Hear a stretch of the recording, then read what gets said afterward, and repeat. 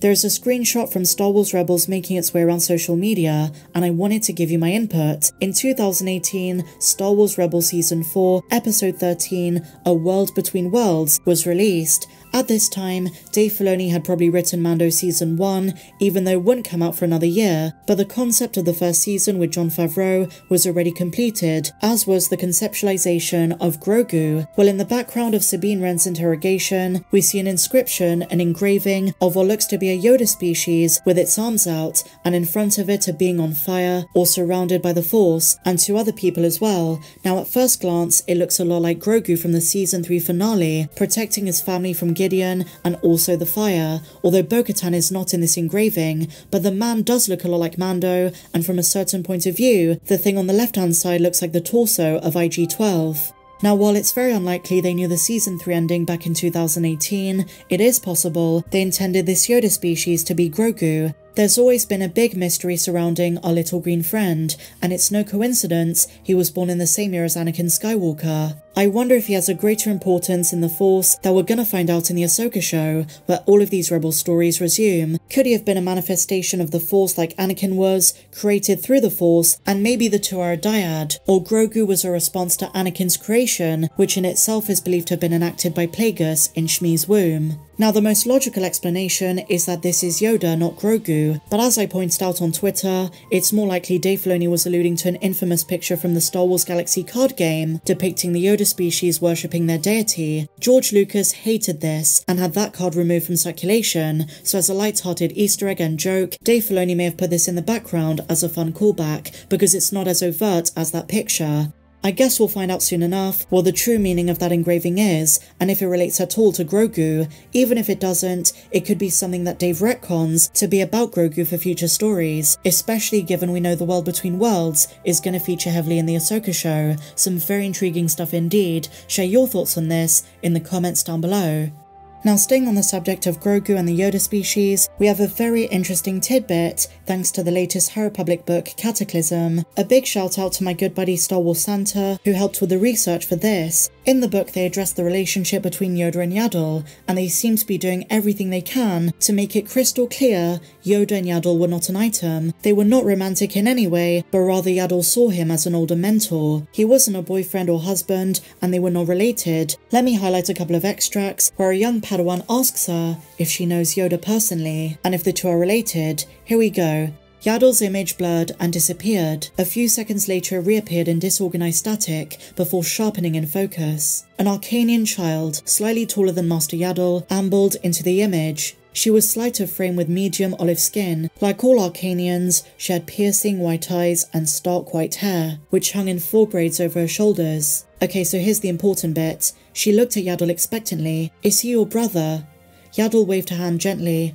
"Hush, child. He is not. He is Master Yoda, a great teacher." Her hair was braided in tiny plaits over her shoulders. Her pointed green ears bobbed slightly with every footfall, and her large green eyes scanned the scenery. There were shallow lines along her nose and forehead. Her skin was slightly brighter green than Master Yoda's. Ada knew that Master Yaddle was around 200 years old, but Master Yoda was older, the only other of her species Ada knew existed, and he was older by a few hundred years. In a later excerpt, Yaddle says, "If you think I'm old, wait until you meet..." Never mind, Master Yoda was firmly middle-aged, probably past that for his species, and his wisdom was manifesting in his commentary of late. But she didn't want Kipper to meet him and immediately spew that Yaddle called him old. So basically guys, while it is possible Yaddle secretly had a thing for Yoda, I don't think so. They're trying to draw a very clear picture that she was significantly younger than him and didn't see him in a romantic way. So what I will say is that unless they change their mind, Yoda is probably not Grogu's dad, but Yaddle might be his mum. With another secret member of the Yoda species on their home world. I don't know if they're ever going to explore that, ever going to give us answers, but let's wait and see. Alternatively, maybe the Yoda species is created through the Force. Manifestations. And so finally, my dear friends, a very interesting interview given by Mary Elizabeth Winstead about the Ahsoka show. She was asked what series fans should watch beforehand, and aside from Star Wars Rebels, she also cites The Bad Batch. Of course, Hera Syndulla appeared in season 1, and Mary is saying the character development of Hera Syndulla at such a young age in that show was just as important as in Star Wars Rebels. Hera at a young age, going up in the air being a pilot, wanting to explore the galaxy, all of that stuff is going to come into play. But is she also hinting that we might see Omega in that show, in live action later in the timeline, when they're both much older than they were in The Bad Batch? The reason I say that is I don't think Jennifer Corbett and Dave Filoni had the two characters meet just for nothing. I do think in the future, maybe in the Ahsoka show, we're gonna see the two of them be very close allies. Omega could be someone very important in the fight against the Remnant, if of course she's a Mandalorian, a New Republic rebel, someone like that fighting against the Imperial Remnant, fighting against the return of Thrawn. Let's see what she said. I'm so bad at remembering, exact episodes and titles and things like that, but I would say going back to, not even on Rebels, but The Bad Batch, kind of starting with that. I mean, that for me was so great to get to see her as a child, because anytime as an actor, if you can figure out what your character went through as a child, it's so instrumental in figuring out kind of who they are as a person. So that was really great for me to kind of get to see that childlike joy in her and her desire to kind of be up in the air and all of that, and then to get to see in Rebels. And so many episodes when you get to see her really in her element, fighting, flying her spaceship, and getting to do what she's been wanting to do since she was such a little girl, and kind of the joy that brings. Last time we saw Hera, Jason, are we going to get to see her mothering him? I think I have to say no comment on that one. So we do know that Jason Syndulla is going to appear in the show. There was a Lego leak saying that he would be in it, so I do think that's going to be an important part. We do see Hera Syndulla as a sort of space mum. She mothers the Ghost Crew, but Jason is of course her son, the son of Kanan Jarrus who's dead, but also Hera Syndulla.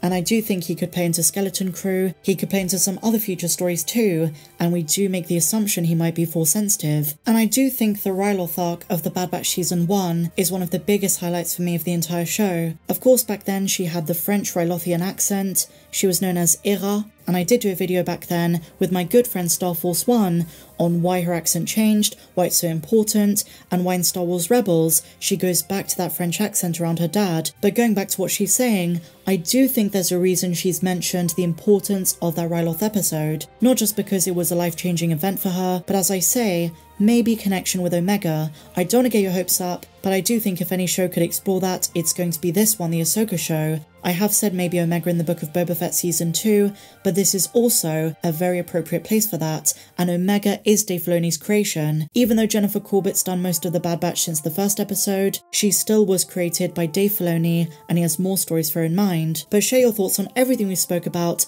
in the comments down below. If you enjoyed this video, please be sure to give me a big fat thumbs up, subscribe if you're new, and just before I go, I want to quickly advertise my Patreon page. We have a vibrant community where you get tons of perks. You can see me play some Star Wars themes on guitar, get access to our Discord server, I post regular streams, megasodes, and lots of extra videos, including a recent Star Wars horror story that I wrote, and so much more. Not to mention your name at the end of my videos, link down below. But thank you so much for watching, may the Force be with you, always.